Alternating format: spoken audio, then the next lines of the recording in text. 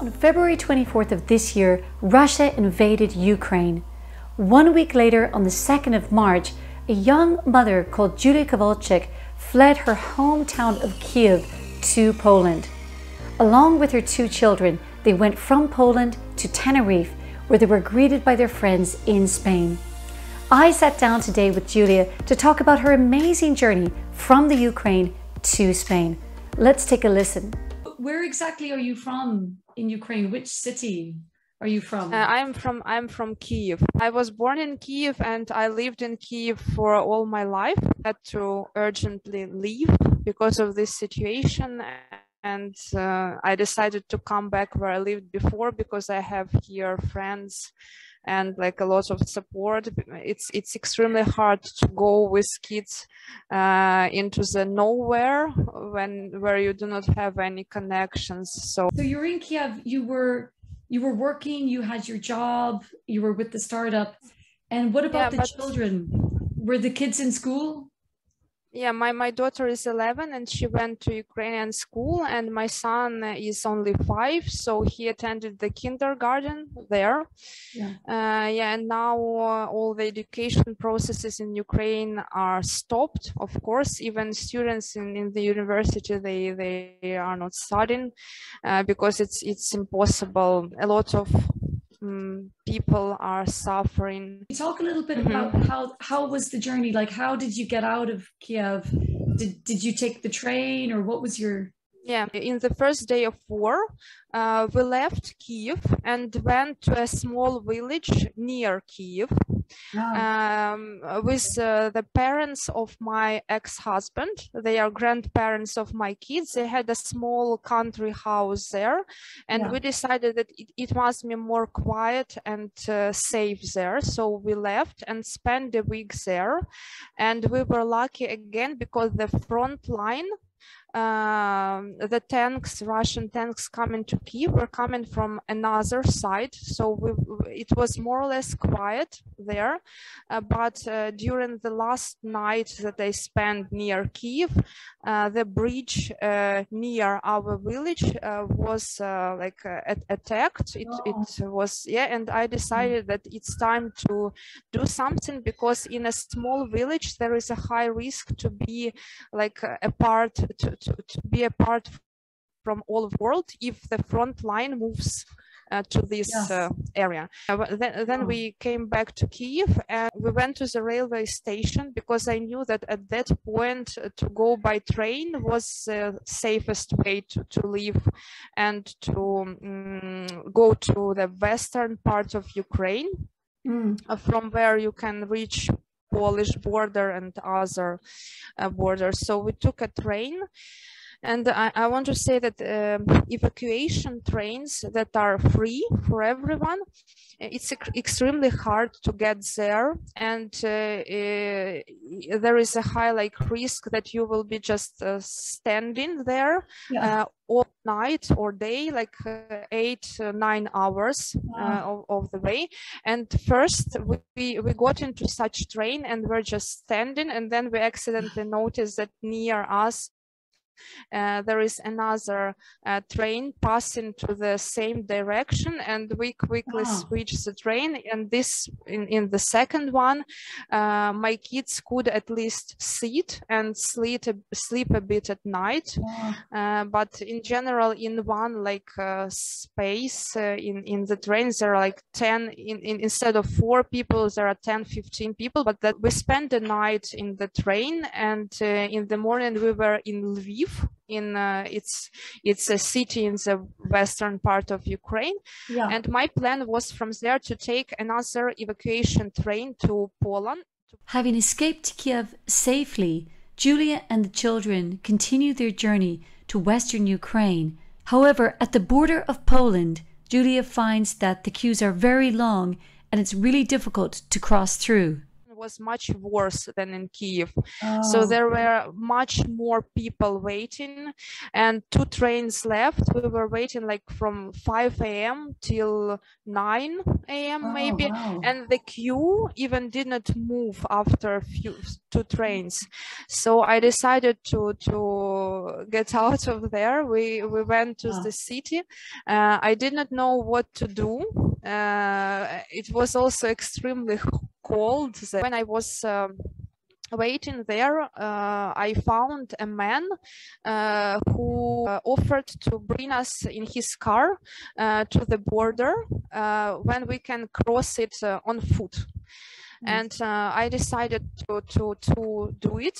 I quickly booked the airplane ticket to Tenerife, because like my dream was, it was 3 or 4 days before my daughter's birthday, and my dream was to get celebrate with my and her friends here.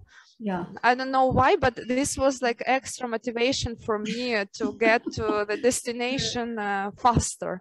So I had a plane ticket, and I understood that I have like only limited time to get to this Polish city where we had this airport. He drove us to the border. Also like not easy, because we had to wait until there are like around 100 people who want to cross. At this point in the journey, hundreds and thousands of Ukrainians are attempting to cross the border into Poland. Between February 24th and March 5th alone, 400,000 people made the crossing safely. But I was like very much impressed immediately after we crossed the border with the help of Polish people. So starting from the hot tea and sandwiches right after crossing the border, and ending with, though I wanted to pay, for example, at the railway, when they see Ukrainian passport, they just put that this is a promotion help to Ukrainians and give you everything for free. It impressed me a lot. And also when we crossed the border, they arranged buses